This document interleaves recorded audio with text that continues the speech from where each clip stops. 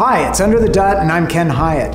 We were looking at the EV powertrain. Now we're going to dive a little bit deeper into some of the system components and some of the testing challenges that we have. Seshank, what do we have set up here? We talked about how important testing is for this industry, right? And we have a battery charger here, but we'll talk a little more about what goes into testing, right? To pick that example of the battery charger essentially is an AC to DC converter, right? Like any other power supply that we have seen in the past, right? And the circuit diagram looks quite similar. It's an AC to DC and a DC to DC stage. Right? What's different about automotive is really the performance angle of it and the power density. They are really trying to push it in terms of performance and power density, as we talked about. To get there, you really want to get the most efficient design as you can, right? What that means at the circuit level is you want to time those switches very, very accurately. Mm-hmm. You want to make sure your gate drive circuit is performing the best way possible. And you want to make sure that the losses in all these components are, very, very low, right? What that also means is you want to try and measure all the switches simultaneously if you can, especially for that dead time measurement, which is very It's very important. In the past, what has been kind of well understood and easy is the low side measurement, right? So if you look at this circuit, the low side measurements are usually well understood because they're ground reference, right? And you can easily make those measurements, right? What's been really tough is the high side measurement, and what's even tougher for automotive is the high switching frequencies, as we talked about, right? So the high voltage in presence of high switching frequency and the floating voltage, extremely difficult. We used differential probes or probing techniques to go ahead and do that. What is the reason why it's different today? The problem is these differential probes were never designed for very high frequency of operation, right? Okay. So most of this exactly, right? So it's not just high voltage and the floating voltage. When you add high switching frequency to it, it all breaks down, right? Think about this. Just look at the leads on this thing. It's crazy how long those leads are, right?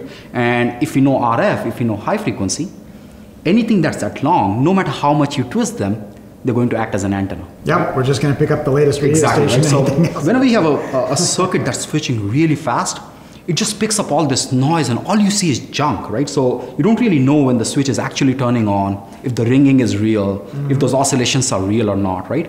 And what that does is adds a design time, right? Because you don't know if this is real and you're trying to fix it. Right? So engineers end up over-designing their designs to compensate for these problems. They end up spending more time chasing problems that are probably not even there. What we want to do is want to measure. Exactly my point, right? So if you really want to get those designed to be optimized to the exact level and not over-design them, adding cost, right? You really want a system that is very, very accurately telling you exactly where the switches are turning on, they're turning off, and the losses they're having, right?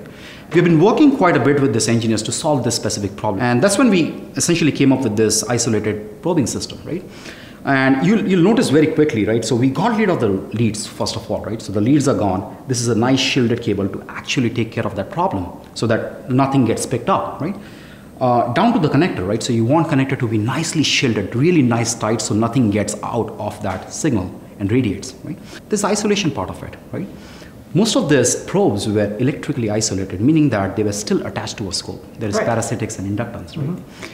Here, we actually got an optical cable, so you have complete isolation from the scope, which essentially means a truly floating system, right?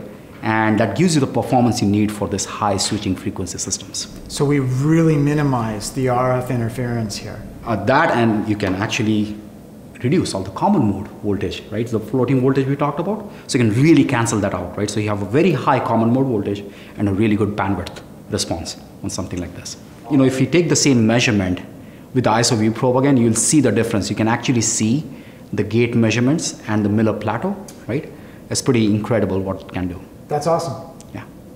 So that's real interesting and really significant. What other challenges are we going to be facing? I think the other one that I think is still kind of partly solved is the current measurements. Current measurements are really, really tough. And I'll give you an example. So people have been trying to measure current on the drain and the load side of high switching frequency converters for a while. And usually they use a loop, right? So they'll put a loop in. But how do you do it on something that small? Well, that's one part of it, because one, it's really small. The second part of it is the bandwidth, right? The switching frequency is so high, this becomes an antenna, right? So you're adding inductance to your circuit, and that might end up blowing the circuit. That is the extreme of it, right? But the measurement sucks, right? Because you're trying to use a current probe, it doesn't have the bandwidth, and this just adds more problems to your circuit, right? So this doesn't work anymore for most cases, right? A good option they have left is with shunt. We started experimenting with this, and as you can see, shunt measurements are probably the most accurate you can get out of high frequency measurements, right? And you essentially use a probe like this to measure the shunt as well, so you can get the really low voltages across the shunt. The drawback is the cost. You have to put a shunt in, right? And then generally you're adding inductance and stuff, right? So there is trade-offs as always, but this is really the only method we have seen which works really well for that, right? So isolated probing system takes care of high frequency. Does it matter what kind of scope we have? What really helps is having high resolution on a scope, right? And I'll tell you why, right? So think of some of the measurements. One of the very critical measurements people make is the RDS on measurement, right? The on-time resistance measurement. And what's interesting about that measurement is you're trying to measure a really small voltage in presence of a high voltage, right? So it's when the VDS, the drain voltage, actually turns off, right? So you have a 400 volts, and then you're trying to measure millivolts in presence of 400 volts, right?